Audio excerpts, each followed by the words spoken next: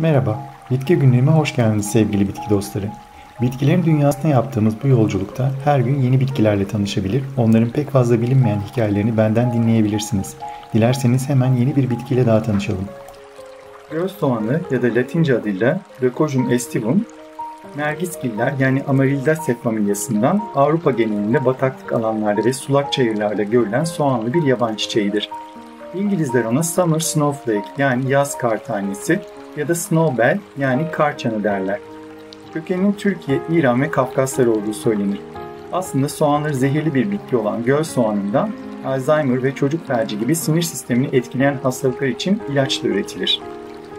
Türkiye'de doğal olarak yetişen tek Leucojum türü olan bitkinin soğanları 90'lı yıllarda doğadan toplanarak yasa dışı yollarla değerinin çok altında olan fiyatlarla Doğu Avrupa'daki ilaç fabrikalarına satılmıştır.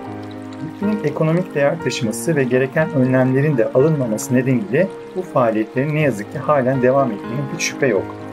Diğer yandan sulak alanların devlet tarafından sistematik olarak yok edildiği ülkemizde göl soğanlarını doğal ortamlarında daha ne kadar görebileceğimiz ise başlı başına bir bilinmezliktir.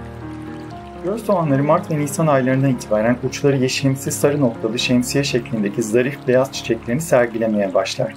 Bu hoş çiçekleri nedeniyle hem saksı bitkisi hem de kesme çiçek olarak kullanılır. Hatta kültüre alınan göl soğanlarının çiçekleri doğada yetişen türlerden çok daha iri ve dayanıklıdırlar. Bu güzel bitki ayrıca havuz kenarı bitkisi olarak da kullanılabilir.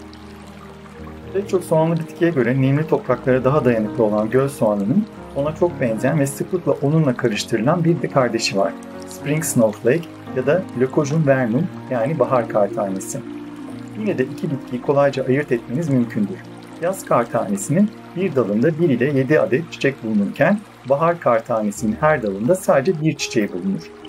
Ayrıca bahar kar tanesinin yaprakları kardeşininki kadar gür ve uzun değildir. Göl soğanı çiçeklerinin görünümü size müge yani Convallaria majalis çiçeğininkilerini andırsa da ondan daha uzun boylu bir bitkidir ama en az onun kadar güzeldir. İzlediğiniz için teşekkürler. Bitki günlüğümün daha fazla bitki severe ulaşabilmesi için abone olmayı ve beğendiğiniz videoları sevdiklerinizle paylaşmayı lütfen unutmayın.